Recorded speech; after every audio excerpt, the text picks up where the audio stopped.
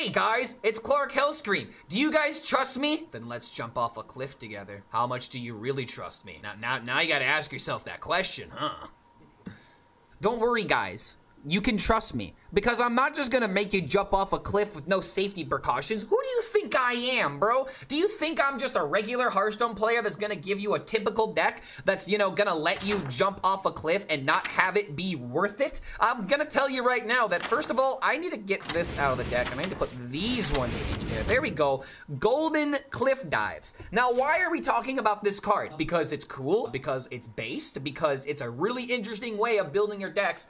I don't know if Demon Hunter can utilize it, but Shaman most certainly can utilize it. So let's talk about the new card in Shaman called Cliff Dive, but it is only available in Shaman thanks to Carefree Cookie. And it is very unfortunate that Cookie automatically disynergizes with this deck. So you really got to make sure that every single other minion that you're putting in this deck is something that you want to pull out from the Cliff Dive. And this took me a couple of tries. There was like this dragon, for example, that I tried to run that honestly seemed like a good idea at the time. But it's not that good. This is a very bad card to put into the deck because you really need something that is more impactful than potentially trading into, you know, a 6 HP minion and then, you know, the minions don't even stick around. Like, it's not a good idea to run this card. So the cards that we have put in its place have been cards like Golganeth, because Golganeth can, you know, heal, it can draw you cards. And something that's very important about Cliff Dive, something I forgot to mention, if the minions survive, they go back into the deck. And that's a very important distinction, because if you have like a lifesteal, for example, if you have, you know, a card like Golganeth or like Yogg, you can activate their ability, they go back into the deck, and then you can use that ability again once you get access to the card. So yeah, Golganeth 100% finds his way into this deck for that reason, because it's a very useful card for removal, for drawing cards, and potentially just smiting a minion. It's kind of a funny way of utilizing it, honestly. But then you also have cards like Yogg, like I mentioned earlier. You can go for tendies, you can mind control, you can force attacks, depending on the situation. And who knows, a turn 6 Yogg is very important for a deck like this, depending on what matchup you're going up against. But then you also have Unkillziax fighting its way into the meta yet again. Oh my god. But the most important and the coolest parts about this deck are the Walking Mountain synergies. Oh my god. Rush, Lifesteal, MEGA-WINDFURY, trade into 4 minions, have this thing survive, it goes back into the deck. That's healing 16 and preventing your opponent from killing you, while also giving you so much leeway to connect to the late stages of the game. But the other really cool card about this, the other new card that's available in Demon Hunter that Shaman can utilize, All-Terrain Void Hound. Whenever this attacks, give your hero +5 attack. Can you guys take a guess why we're gonna run a card like this? Well, because we have Horn of the Windlord. That's right. Yay! Oh my god. Windfury and Shaman is going to be very good this expansion. Even a control deck can do this. And the really interesting thing about this deck is that it technically has an OTK, to where if you have Cliff Dive, if you hit both of your Void Hounds, give yourself 10 attack while you already have the Horn of the Windlord equipped, then you can play the Skirting Death in order to give you even more Windfury. And I haven't even like talked about the other win condition of this deck that might, you know, like, I really feel like with, for example, Shaman is going to be very good. And the only reason why I am not highlighting like a version of this like Cabaret, like Spell School Shaman is because I don't know the best version of the deck. And I feel like this is going to be very popular on the first day of the expansion. So I'm just going to wait for someone else to break this deck, and then I'll post about it when someone hits rank 1 legend with Shaman, because this deck looks really good. And one reason this particular card looks amazing is because you have cards like Conductivity and Skirting Death that absolutely synergize perfectly, especially if your opponent has minions that are more than 4 attack.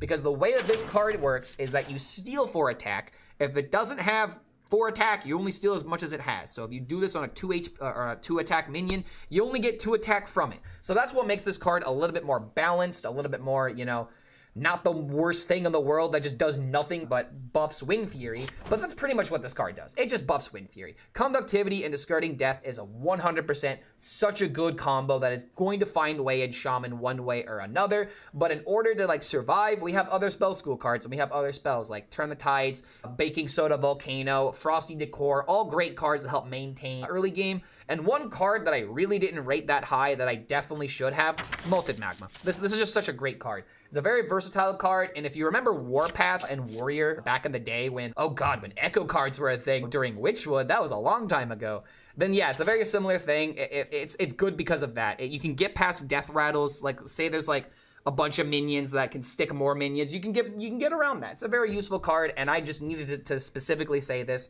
because when I reviewed this card, I was not nice. I called this card garbage, and it's a very useful card because it just goes in this kind of control deck. Like, what other card are you gonna run?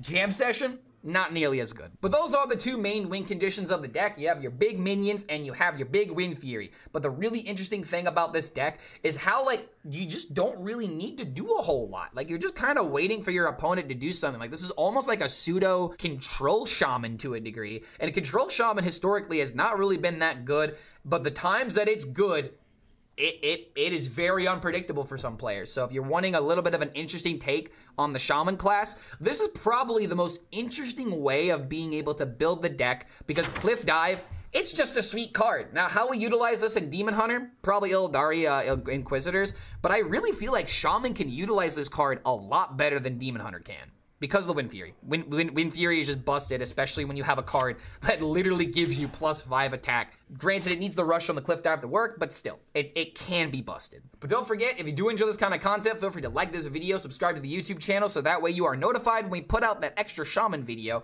because I know I will be posting about it at some point. I really do believe it is one of the best decks you can play from Perils, but we need to wait for the cards to officially release. And as always, don't forget to check out the Patreon. If you want to help support the content, help us continue to do this full time, then it is an extremely effective way to help us maintain this channel. So thank you so much for making it to the end of this deck breakdown, and we'll see you for the next video. I played that card. It's broken. How does he do it?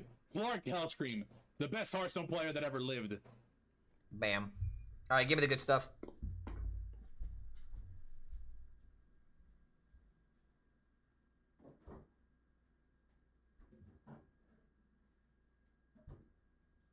Job's done. The thing I love the most about these headphones, I can go get water, and if any of you guys is being rowdy, I can hear it. I can police from the other room like a literal mom. Cookie into pop-up books actually not that bad. Good enough, I guess. I completely slept on Molten Magma, dude. Molten Magma is actually good. Like, remember Warpath? It's very similar to that, except I didn't think Warpath would be good in this deck. Whoa, bananas? Okay, hold on a minute. This turn. Yeah, it doesn't. Imagine if it kept the wait, hold on a minute. If I kill it while reducing its attack, does it maintain that debuff? I actually just want to test this for science more than anything. This is kind of a waste, not gonna lie, but I want to do this for science. All right, here we go. And now we got Horn into the Cliff Dive.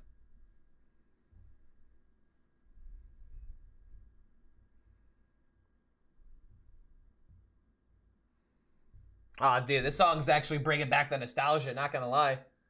Big shout out from Brazil. I'm trying to sub, but it's not working. No worries, Ronaldo. If you can figure out later, then... Wait a minute. So it doesn't maintain the debuff. Okay. We just learned that interaction.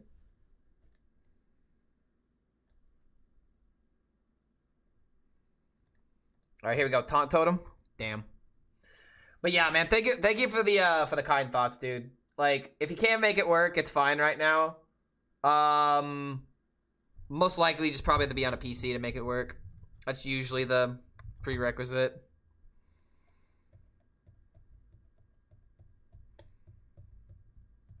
Okay, so I could do this and make it into a 3/3.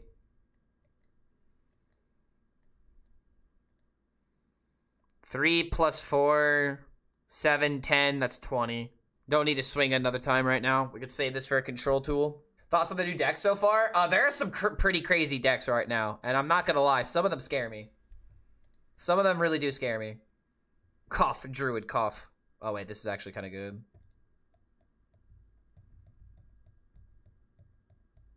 Damn it. I want my high roll.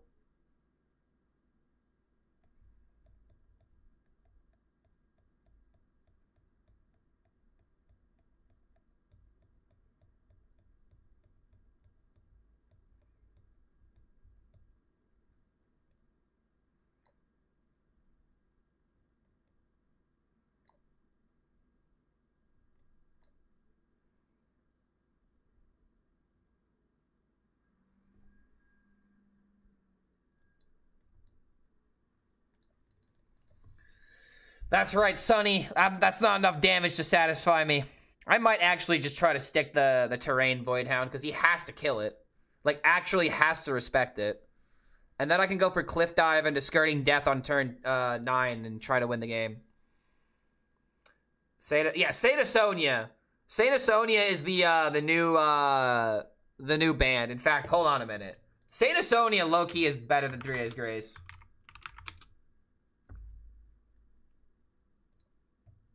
I can't take it, can't take it. Yeah, so Better Place, Let Me Live My Life. Okay, I didn't want to skip it. What the hell? I hit next and it, okay, whatever. I guess we'll listen to this one first. Yeah, if you like 3 Days Grace for Adam, then you'll like this track a lot. You know?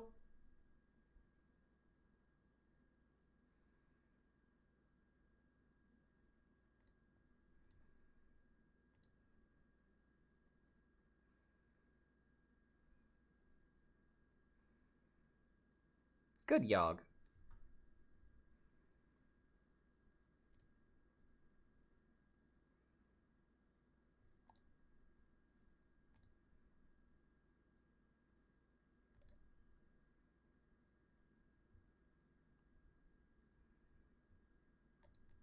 Okay, hold on a minute. Cliff me, bro. Cliff me, dude. It's kind of a slow deck, but if I could just stick this, it's over. If only Shaman had, like, a way of somehow giving these rush in hand. Like, Demon Hunter has, you know, through Felon Flames. The only way Shaman can do this is with the Cliff. Wait a minute. That's just lethal.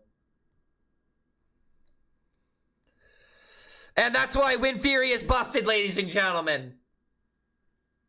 It's Cliff Shaman, but it's really Windfury Shaman. You know what I mean? The one that you stuck in my back. Dude, when I was younger, I thought that line was so fucking hard. It's just kind of funny how my standards have changed over time. They do a cover of I Don't Care Anymore by Phil Collins. I thought y'all were kidding when you said Tic Tac Druid made Ecor quit, but damn. I haven't watched the video yet. What did he say? I'm assuming that you just watched it. Did he actually say Druid in particular? Or was it just the deck archetypes? Like, I want to watch it later because I want to react to it. I want to see if I, like, agree with his points. Because most likely I will. Like, Hearthstone just isn't the same game it used to be, you know? It's just not the same game it used to be. And for some people, it's taken them a minute to really realize that, you know? Just now realizing I'm going against Banter.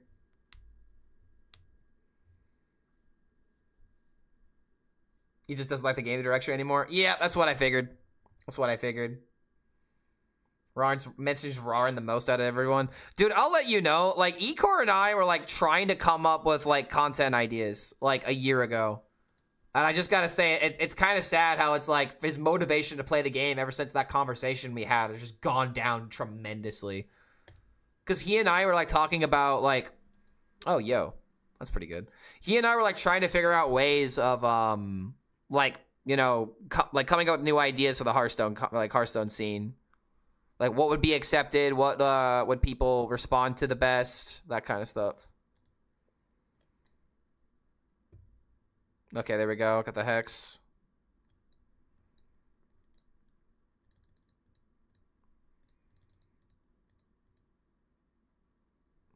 His example was Tic Tac Druid. Oh, no. On turn 5. Yep. He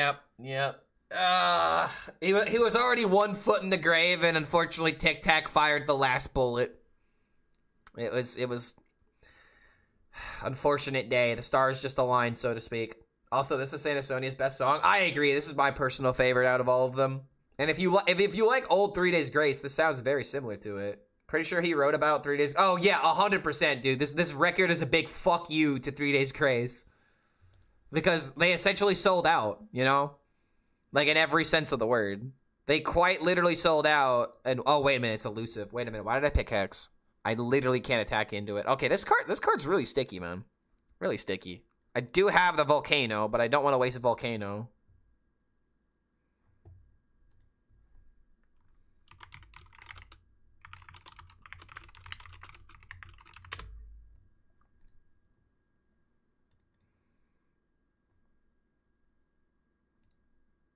Not a good option, honestly.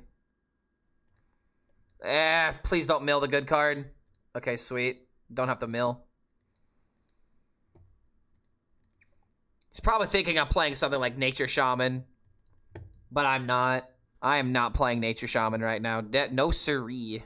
You know what kind of sucks about this card too, though? Like, I actually can't hit it with Conductivity. Oh, no. Is this the Tic Tac deck? Wait, but I have Yogg. Jesus, man. Just elusive minions. It's elusive warrior. Well, this isn't good. At this point, it's just stall for Yogg. Elusive warrior. Who would have thought, man? The name of the band means tone deaf. Human Race, that one's good, though. Yeah, but name any other good song that's came out of 3 Days Grace since the new vocalist came over. Human Race and Machine. I Am Machine's not a bad song. I will give you that.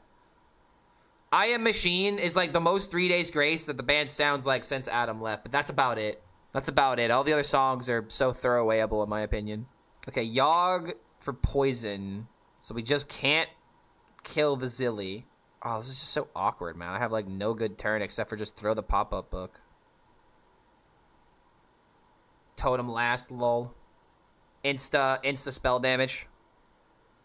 Oh, never mind. I'm actually a genius. It's okay. Okay. Yogg, steal the Zilly is the only line that I have right now. It's like kicking Tom from Blink-182. I mean, yeah, yeah. It's a bit of a different situation, though.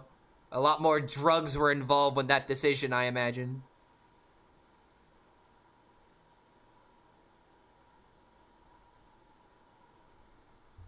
Alright, that's my Zilly now.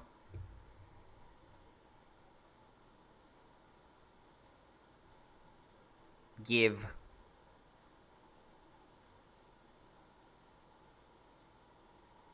No, wait, no. My God, how does he do it? Clark HELLSCREAM, the best Hearthstone player that ever lived. Yeah, can't elusive your way out of that. My God, how does he do it? Clark Alright, this is kind of bad, not gonna lie. The best Hearthstone player that ever lived. I want to play the Cliff, but now I'm gonna end up milling it, and I still need my weapon. Did you hear some of Tom's live performances when Blink brought him back? They were so dreadful, but the concert vibe was so much better. I've seen videos, and they were having so much more fun with Tom than they were with Matt, but Matt is obviously a better singer than Tom. See, that's why being more talented isn't more important in the music industry. It's about chemistry. Chemistry, you can't buy chemistry. You can't, like, it's the most important thing within a band. You gotta be able to stomach looking at each other. That's the secret of the music industry. I could give you like first-hand experience, dude. If you don't enjoy the process, it's a miserable experience. And that's why people, you know, drown themselves in, you know, alcohol and drugs. Because they're trying to, you know, relive, you know, the good old days, you know? Relive the, oh shit, I used to like this. I'm not gonna lie, dude. Like, I kind of struggled with doing live performances for a while. Because I didn't enjoy it at a point. Like like once you've done, you know, so many bar gigs, you've done enough bar gigs. I milled the conductivity earlier, didn't I?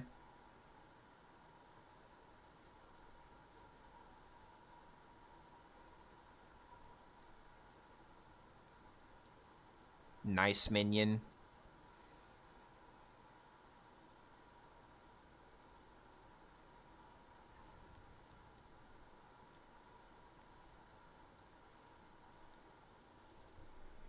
Okay.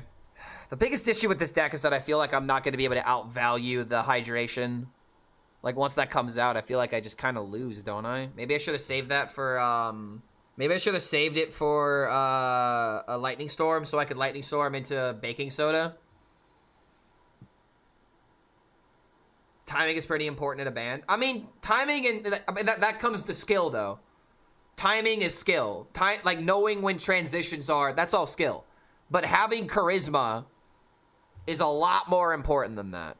You have to have charisma with the people that you're working with. Otherwise, you're just not going to enjoy the process. Honey on my table. We're going to have to hit him hard twice.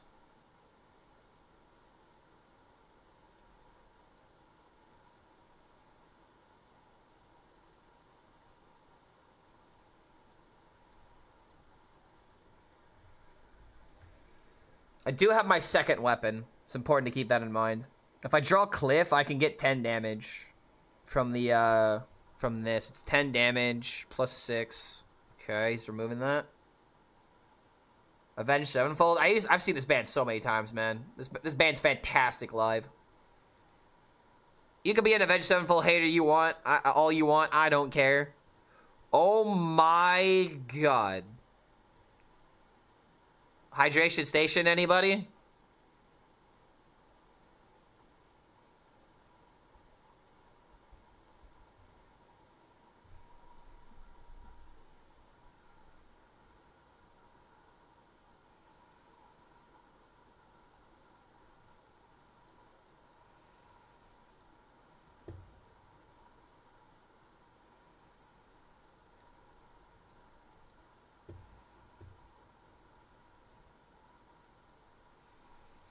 Kind of revealing my win condition here, but when else am I going to be able to throw this out? Not a hater. Would love to hear Maynard, though. Oh, dude, I would kill the C2 alive. I would love the C2 alive. Okay, big minion survive. One time. One time. One time. One time. Oh! Okay, yep, there it is. There it is. Wait, but Ziliax didn't come back. But how do I deal with this?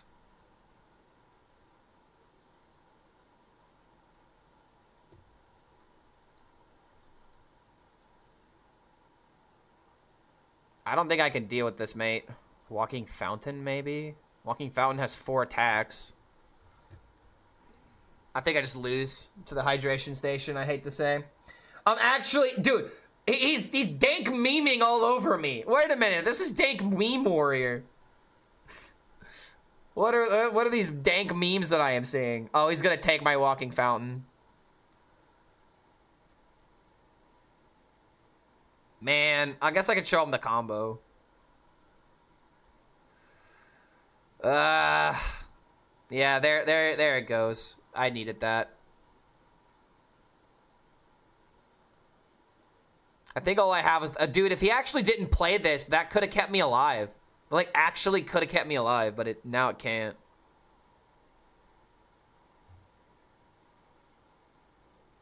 Wait a minute. Wait a minute.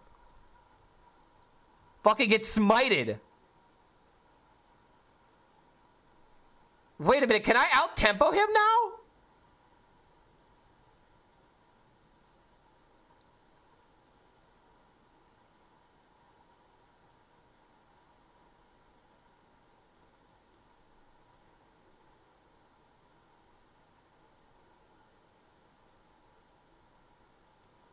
One, two...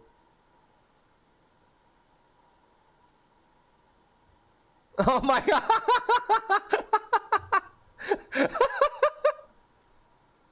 Honestly, though, he's got a good point. Alright, fuck it. I kind of have to go this direction.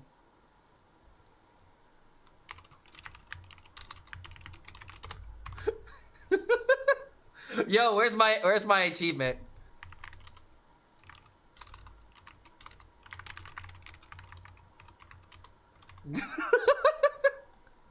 Oh my god, I can't believe it. Control Shaman.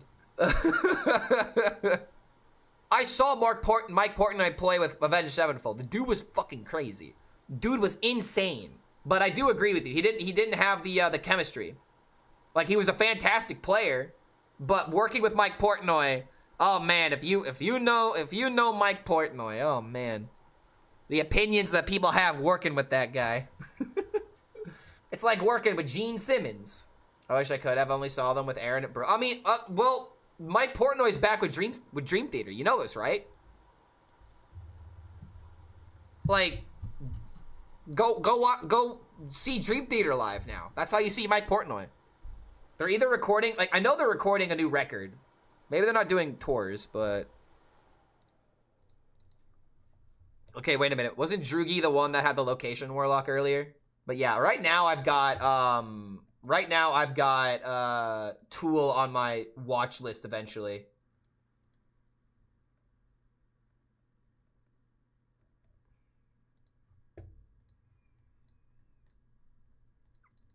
All right, play some Frosty, boys. Micah back at Dream Theater. Yeah, dude. Yeah, look it up. Look it up. It's true. He's back as of like, I think 2 months ago. You know what? I'll give you the song request, Cake Lord. What is this? Number of the Beast? I will add that for you. Add it to the queue. Only because I like you.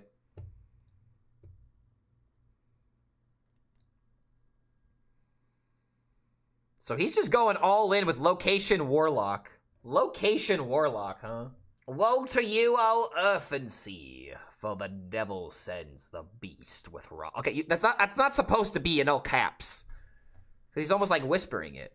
Woe to you, O earth and sea, for the devil sends the beast with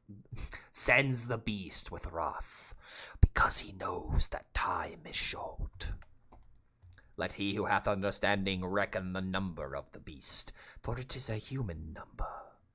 That number is 666.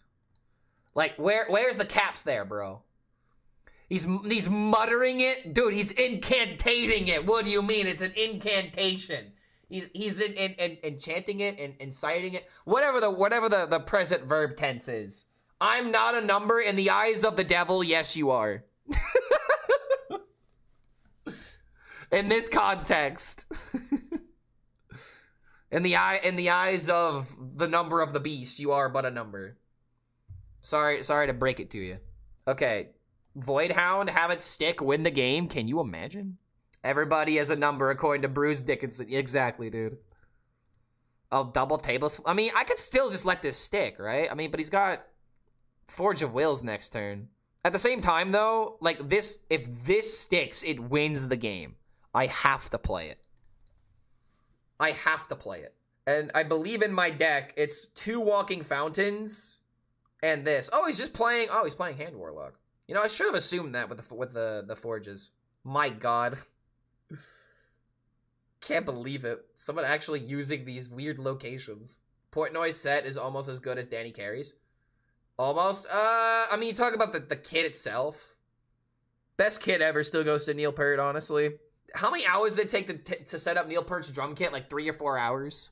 Like, there's no beating that. There's no beating that. That kit is the pinnacle. It's actually the pinnacle. Like, maybe Danny Carey's like top 5, but Neil Peart's number 1, bro. Wait, that guarantees the draw. GG.